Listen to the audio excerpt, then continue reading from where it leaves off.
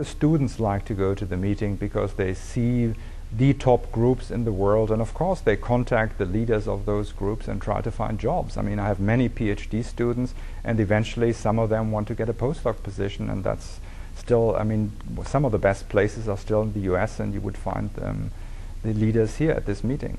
For students, definitely this is an excellent place to look for the work, both through employment center, but definitely through talking to people.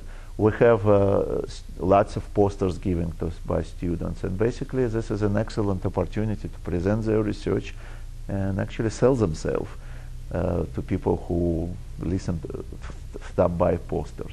I mean, from my students which attended CLEOs, actually poster session was the most effective way to find a job. I actually encourage all my students to go this year.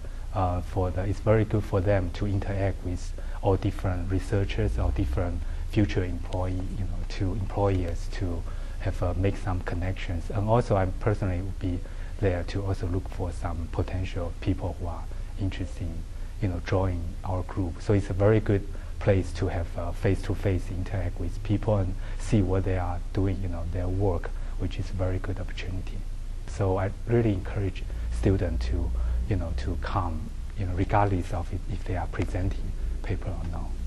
It's actually a jump start to the field. Actually, I can reflect back my personal experience. When I first entered in the field of OCT, the first conference I attended is CLEO. Actually, it's a very good educational opportunity for me to stay both in tutorial talk and also all the different talk in OCT. So it's a very concise way you can get jump start, to know what's hot or what's up to date in the field.